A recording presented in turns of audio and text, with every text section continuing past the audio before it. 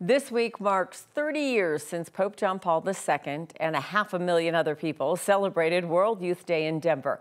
The 5-day event was covered by thousands of journalists from around the world. You can't see them in that image right there, but imagine that, okay? It's a beautiful shot of the Mile High City. This all put Denver and Colorado in the world spotlight, arguably the largest event that was ever held in our state. Yeah, there were young Catholics, priests, others from 100 different nations who came to see and pray with their Pope. The Denver Archdiocese, as well as the city and state, had to figure out how to house, feed, even transport them. And then you have security extremely tight, since the Pope, of course, a world leader, and President Clinton came to town to meet him as well. The Pope attended many events, culminating with Mass at Cherry Creek State Park. Well, our good friend, the retired 9 News anchor, Gary Shapiro, is here with us. He covered World Youth Day, and we're talking with you about a very special program that you and photojournalist Manny Sotelo have put together, looking back at that week, all the events 3 decades later. Kind of a crazy event, wasn't it? Yeah, good to see you guys. You covered it too. Yeah, well, we were all here. I know. We were all here back then. Yeah, World Youth Day, 3 decades ago. Arguably the biggest event ever in Colorado, yet a lot of people don't remember it because, you know, they were very small or they weren't here back then. So we decided to revisit it and kind of show people what a big deal it was. And it was just a huge deal. I mean, you guys know the TV coverage was just nonstop from early in the morning until late at night. The Pope was such a world leader, such a charismatic figure. And it did put Denver on the map, that's for sure. Well, there was like no days off for anybody. People were sleeping in all kinds of different places. Right. I think you spent a couple nights here in the building.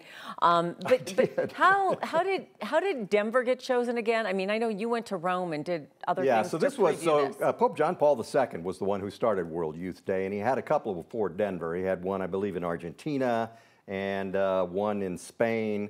And he decided he wanted to do one in the West, which, you know, meant the United States or Canada probably.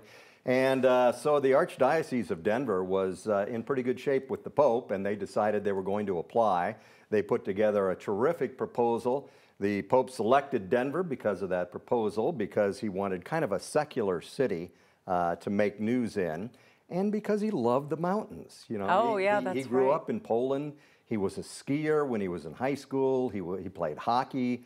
And he was just looking forward to visiting the Colorado High Country, which, as you know, he did. So you add altitude, a very warm week as well, and the tens of thousands on their pilgrimage, because many called themselves pilgrims, became sick. It became a physical challenge, not only for those pilgrims to go see the Pope, but for Denver and Colorado to manage keeping those people healthy. Yeah, we ran into so many stories, and you know who was covering them? Kim Christensen and Tom Costello was covering all that. Tom was right in the thick of it. I still remember. Yeah, so these people came to Denver. They had to walk from Civic Center Park downtown 13 miles to Cherry Creek Reservoir, thousands of them. And it was like a 100-degree day, you know, in August, and altitude. They had water donated, but it turned out to be fizzy water. Who knew when you drink fizzy water when you're dehydrated, it's not really good for you. Not helping. So, yeah, and so they were keeling over like crazy, and so that's what the story became late in the week, and we revisit some of that in the special too. But there were so many beautiful, unbelievable. If you're a person of faith, you really believed that God was present in those days. There were some special moments along the way. What are your memories? It was really amazing, wasn't it? I mean, this Pope was a rock star within the Catholic Church. Yes. And he was so charismatic that even non-Catholics were like paying attention to this whole thing. They were moved. He was such a gentle man. He was such a peaceful man. So my memories are of all of that week, sleeping on the floor in the newsroom over here. Also, Mike Landis and I got to go to Rome to do a preview story, and we got to meet Pope John Paul for, you know, just like 5 minutes. But he was just such a nice and gentle man. It was really, you know, it's stuck in the brain for sure. World Youth Day, obviously targeting teens, people now in their mid-40s. You know, they have reflections as well of 30 years later. We met one who is a priest in Aurora. Really? And he is a priest because he's from Spain, and he came to Denver for World Youth Day. He was going to be, he told me, a mathematician by trade. And he was so moved by that Pope that he decided to change his change his job. He became a priest and still is to this day. Now, I imagine a lot of the 500,000 people that were here are not priests today. Right. But they were moved, I think, by this message of peace. Of course, later on, we also talk about later on Pope John Paul II's legacy became tarnished a little bit because of the scandal in the Catholic Church, and a lot of people do not think that he handled it correctly.